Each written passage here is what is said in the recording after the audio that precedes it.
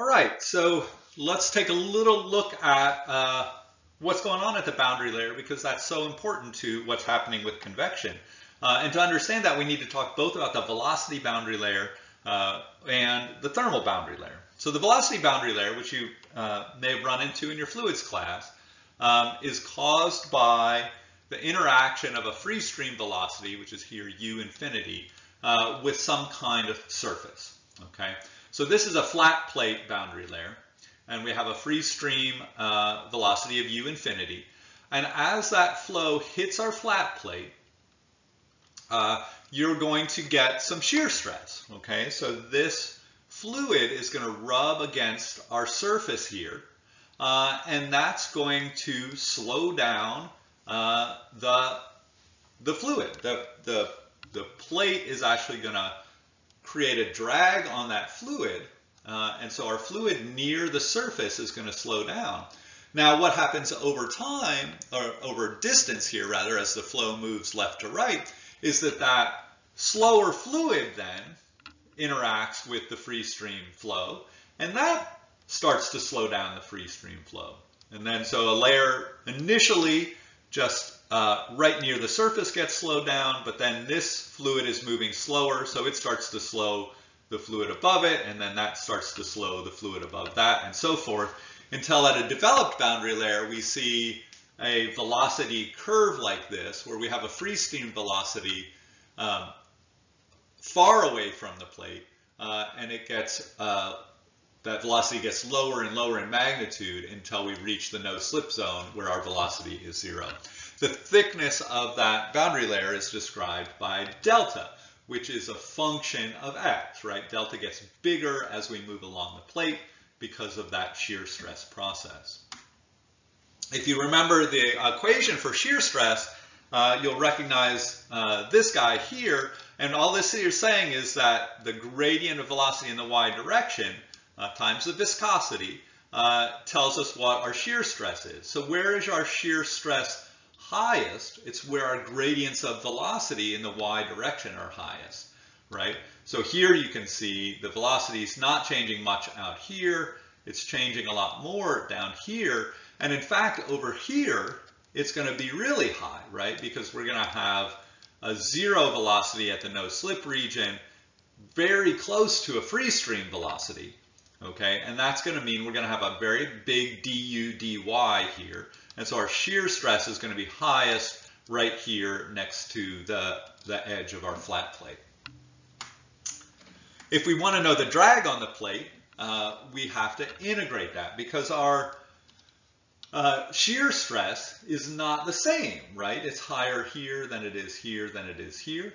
And so to find that drag force as a total, we integrate the shear across the area of the plate. So that AS there is our surface area. As we said before, delta describes that growth of the boundary layer, and that growth comes because of the different layers of the flow slowing down. So initially just this layer slows down, but then because that's slower than the free stream velocity, it slows the one above it, and so forth. And if we want to kind of sum up what this boundary layer image shows us, is it describes the diffusion of momentum into the bulk fluid as a function of x. Okay, so there's an exchange, a force exchange at this surface, right? This plate is taking momentum away from the fluid, and that negative momentum, that change in momentum, gets diffused outward over time and distance as we move left to right.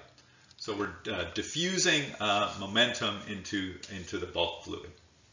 At the same time, right, the third law tells us that drag is pushing the plate that way, the plate is pushing the water right to left. So now let's talk about the boundary layer, because it behaves in a very similar way, but it's not exactly the same. So we have to be a little bit careful when we make our comparisons here. We're going to imagine in this case that, just because it's a little easier to think about, I think, our surface is hot and our free stream velocity is a little cooler, kind of like the example we did earlier. And you can see that we have two parallel equations here. Here's our shear stress for our velocity boundary. This guy is our flux. Okay, that's our thermal flux of thermal energy. And again, it depends on, as you would expect, a dt dy, the gradient of velocity in this direction.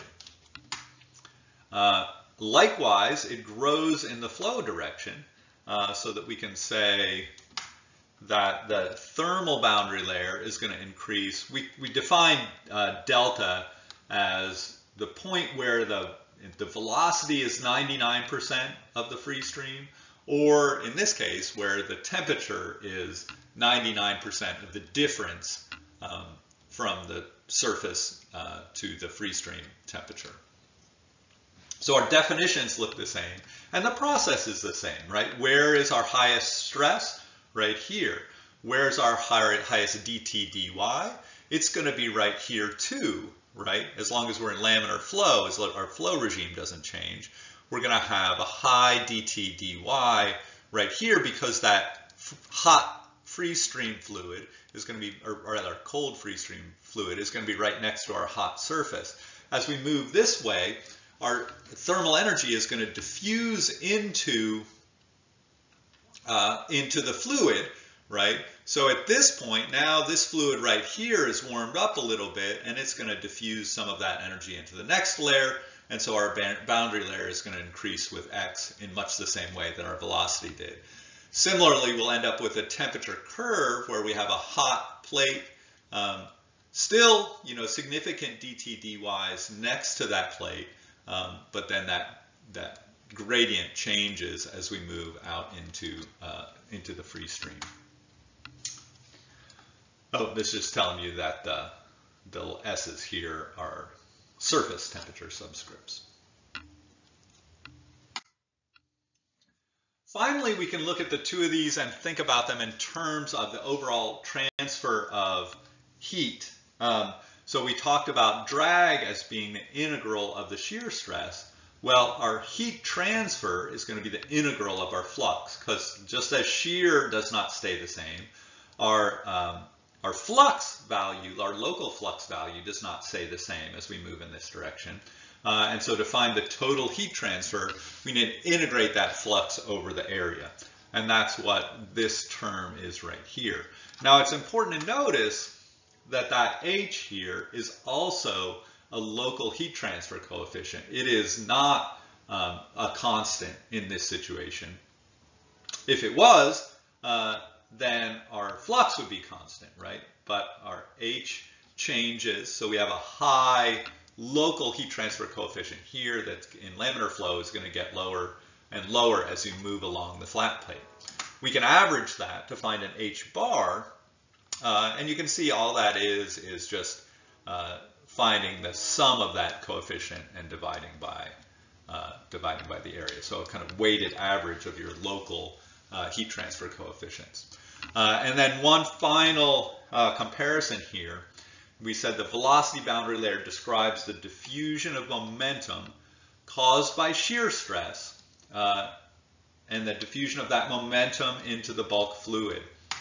The thermal boundary layer describes the diffusion of thermal energy caused by heat transfer into the bulk fluid. Again, caused by the interaction of the fluid and the surface as that diffuses into the body, into the bulk of the fluid. And there's our comparison of velocity and thermal layers. It's a little hard to get your head around these, but it's a helpful way to kind of think about what's happening at the surface and the way that our velocity fields and our temperature fields are acting in similar manners.